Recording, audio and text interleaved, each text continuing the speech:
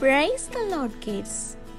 Moses was a very great man of the Bible. He was leader of God's people. Moses lived to be a very old man. Today, we are going to remember some of the things that Moses did in his life.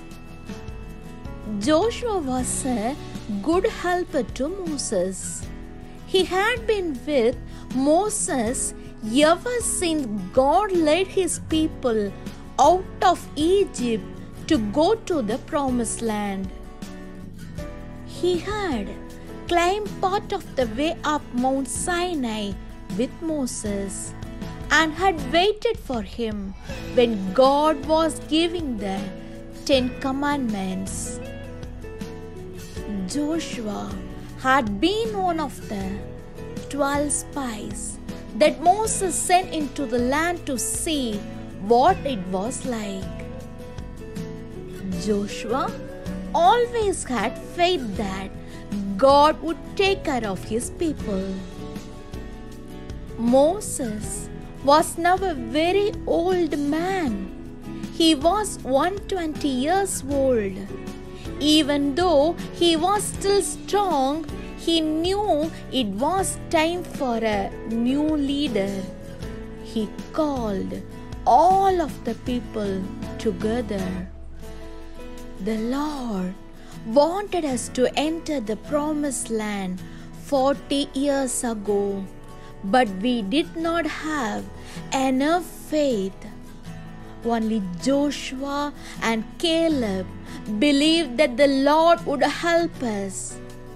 The time is coming soon to enter the land. You must all have courage because the Lord will be with you. The Lord has told me that I will not enter the land. Do you remember how Moses did not honor the Lord and obey him? Remember how he hit the rock instead of speaking to it like the Lord said. That is why he would not enter the promised land. Moses continued to talk to the people. Now is the time to appoint a new leader. He will be the one to take you into the promised land. Joshua will be your new leader. Moses encouraged Joshua to also have courage and to be a good leader. Moses told the people to always obey the Lord. After Moses talked to the people, the Lord told him to climb to the top of the Mount Nebo. Mount Nebo was very high, and Moses could look out and see the Jordan River. He could see the promised land on the other side of the river. Many old people cannot see well, but Moses had very good eyesight. He must have been very happy to see the land that the Lord had promised for his people. The Lord must have loved him very much to show him the land. Moses never went inside the promised land. After viewing it, he died. The Bible says that the Lord buried Moses, and no one knew where his grave was.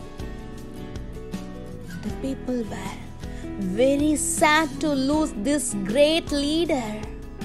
They knew that Joshua would be a good leader, but they remembered all of the wonderful things that Moses had done. Moses was a great man of God. Deuteronomy 34th chapter 10 to 12 verses Since then, no prophet has risen in Israel like Moses, whom the Lord knew face to face, who did all those miraculous signs and wonders the Lord sent him to do in Egypt, to Pharaoh and to all his officials and to his whole land. For no one has ever shown the mighty power or performed the awesome deeds that Moses did in the sight of all Israel. God bless you.